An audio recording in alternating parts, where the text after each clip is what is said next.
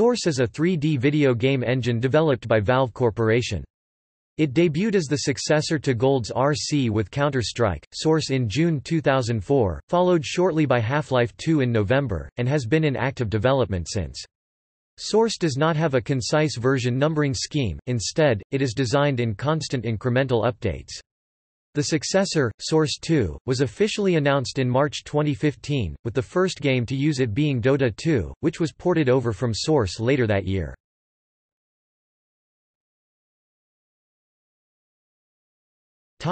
History. Source distantly originates from the Gold's RC engine, itself a heavily modified version of John Carmack's Quake engine.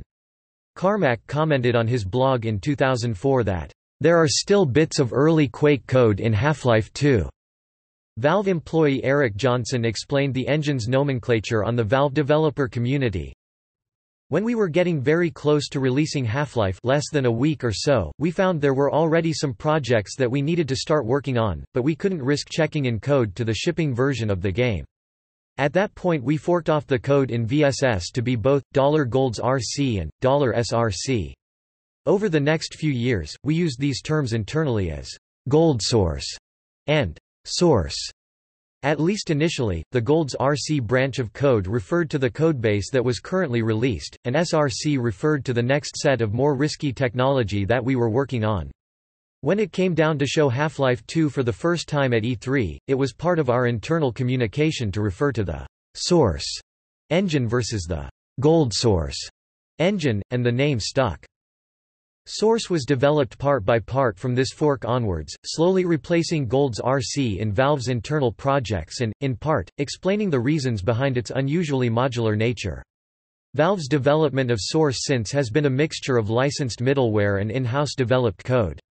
Among others, Source uses Bink Video for video playback.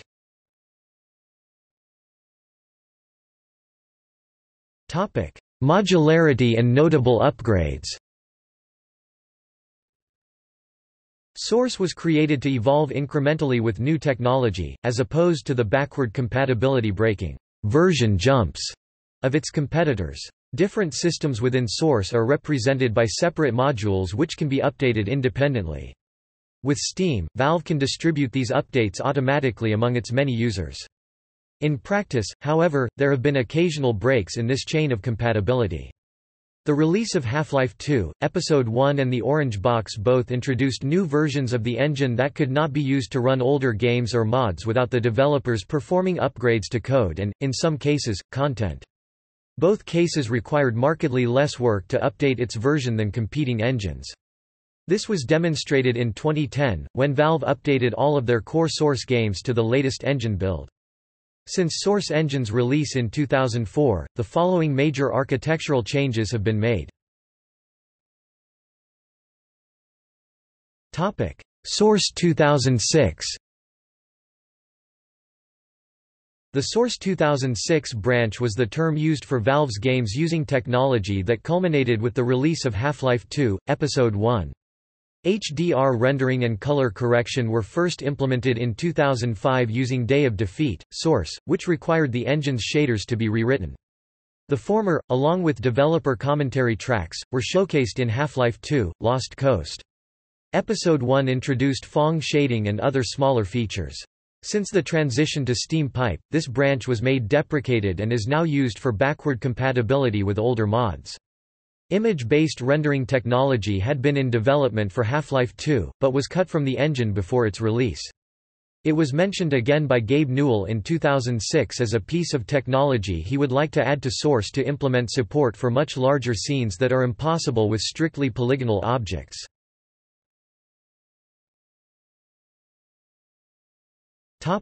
Source 2007. The Source 2007 branch represented a full upgrade of the Source engine for the release of the Orange Box. An artist-driven, threaded particle system replaced previously hard-coded effects for all of the games within. An in-process tools framework was created to support it, which also supported the initial builds of Source Filmmaker. In addition, the facial animation system was made hardware-accelerated on modern video cards for feature film and broadcast television. Quality. The release of the Orange Box on multiple platforms allowed for a large code refactoring, which let the Source engine take advantage of multiple CPU cores. However, support on the PC was experimental and unstable until the release of Left 4 Dead. Multiprocessor support was later backported to Team Fortress 2 and Day of Defeat. Source. Valve created the Xbox 360 release of the Orange Box in-house, and support for the console is fully integrated into the main engine codeline. It includes asset converters, cross-platform play and Xbox Live integration. Program code can be ported from PC to Xbox 360 simply by recompiling it. The PlayStation 3 release was outsourced to Electronic Arts, and was plagued with issues throughout the process. Gabe Newell cited these issues when criticizing the console during the release of the Orange Box.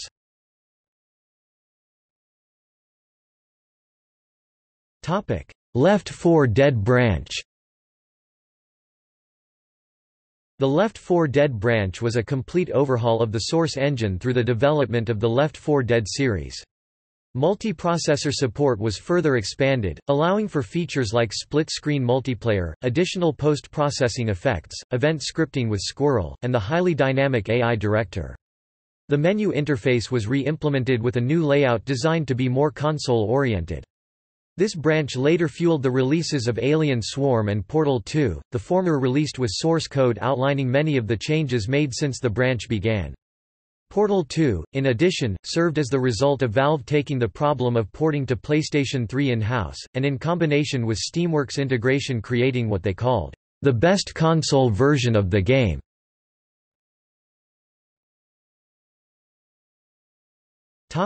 OS X, Linux, and Android support. In April 2010, Valve released all of their major Source games on OS X, coinciding with the release of the Steam client on the same platform. Valve announced that all their future games will be released simultaneously for Windows and Mac. The first of Valve's games to support Linux was Team Fortress 2, the port released in October 2012 along with the closed beta of the Linux version of Steam. Both the OS X and Linux ports of the engine take advantage of OpenGL and are powered by SDL.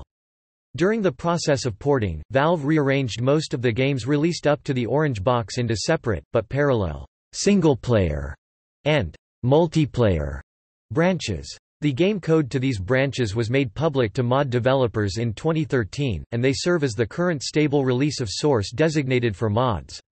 Support for Valve's internal Steam Pipe distribution system as well as the Oculus Rift are included.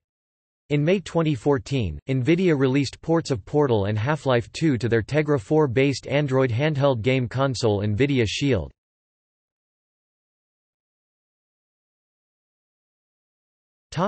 Source 2.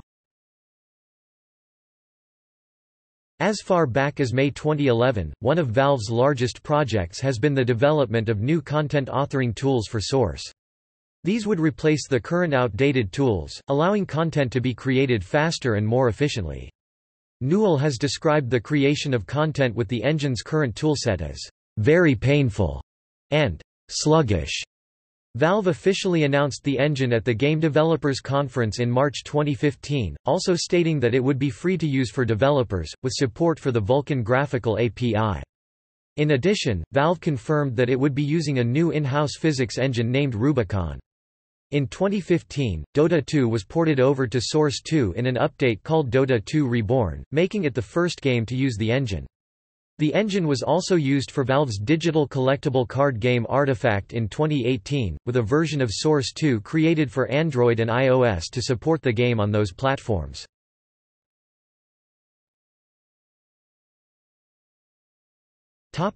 Tools and resources.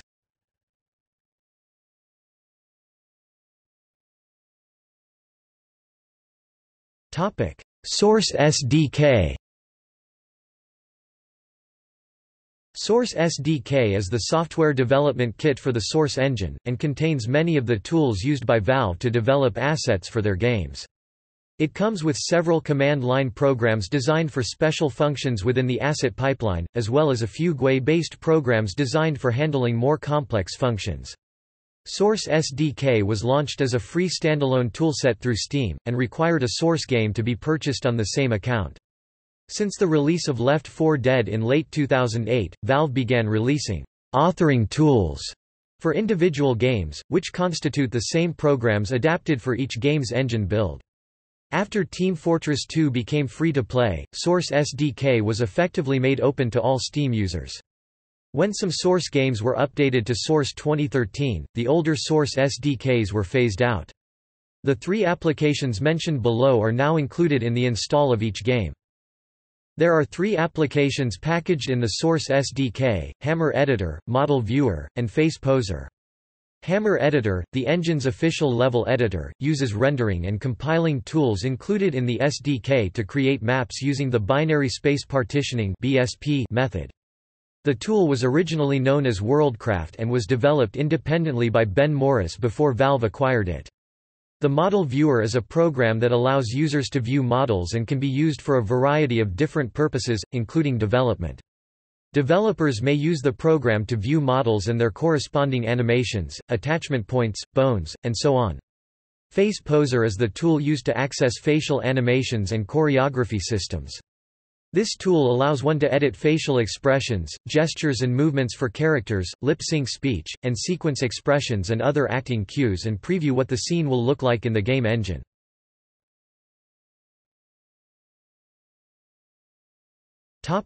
Source Dedicated Server. The Source Dedicated Server or SRCDS is a standalone launcher for the Source engine that runs multiplayer game sessions without requiring a client. It can be launched through Windows or Linux, and can allow for custom levels and assets.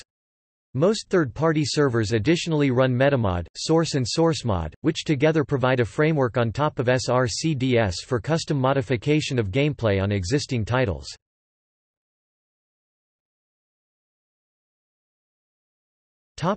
Source Filmmaker. The Source Filmmaker (SFM) is a video capture and editing application that works from within the Source engine. Developed by Valve, the tool was originally used to create movies for Day of Defeat, Source, but is more associated with Team Fortress 2. Today, it is open for public use and downloadable via the Steam client.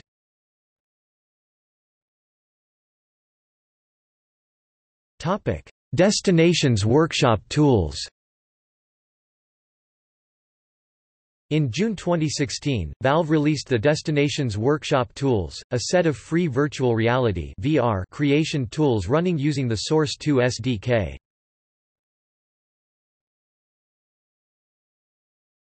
Topic: Valve Developer Community. In June 2005, Valve opened the Valve Developer Community (VDC) wiki. VDC replaced Valve's static Source SDK documentation with a full MediaWiki-powered community site. Within a matter of days, Valve reported that the number of useful articles nearly doubled. These new articles covered the previously undocumented Counter-Strike, SourceBot, Valve's non-player character AI, advice for mod teams on setting up source control, and other articles.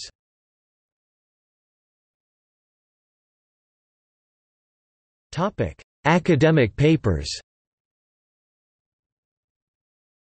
Valve staff occasionally produce professional and/or academic papers for various events and publications, including SIGGRAPH, Game Developer Magazine and Game Developers Conference, explaining various aspects of Source Engine's development.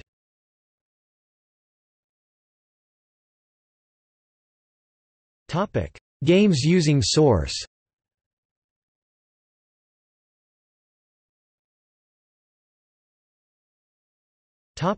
Valve games. Half-Life 2 2004, Half-Life 2 Deathmatch 2004, Half-Life Source 2004, Counter-Strike Source 2004, Day of Defeat Source 2005, Half-Life 2 Lost Coast 2005, Half-Life Deathmatch Source 2006, Half-Life 2 Episode 1 2006, Half-Life 2 Episode 2 2007, Team Fortress 2 2007, Portal 2007, Left 4 Dead 2008, Left 4 Dead 2 2009, Alien Swarm 2010, Portal 2 2011, Counter-Strike Global Offensive 2012. Topic: Source 2. Dota 2 2013, ported to Source 2 from Source in 2015. The Lab 2016, robot repair only, rest of the games were created with the Unity engine. Artifact 2018, SteamVR Home, SteamVR Performance Test 2016. Topic: Games by other developers. Vampire: The Masquerade – Bloodlines 2004, Garry's Mod 2006, Sin Episodes 2006, Dark Messiah of Might and Magic 2006, The Ship 2006, Kuma War 2006, Dystopia 2007, Insurgency: Modern Infantry Combat 2007, Xeno Clash 2009, Neo Tokyo 2009, Bloody Good Time 2010, Vindictus 2010, EYE Divine Cyberman C 2011, No More Room in Hell 2011, Nuclear Dawn 2011, Postal 3 2011, Dino D-Day 2011, Dear Esther 2012, Black Mesa 2012, Tactical Intervention 2013, The Stanley Parable 2013, Blade Symphony 2014, Consortium 2014, Contagion 2014, Insurgency 2014, Titanfall 2014, Fistful of Frags 2014, Portal Stories Mel 2015, The Beginner's Guide 2015, Infra 2016, Titanfall 2 2016, Day of Infamy 2017. Topic: See also First-person shooter engine, List of Source engine mods.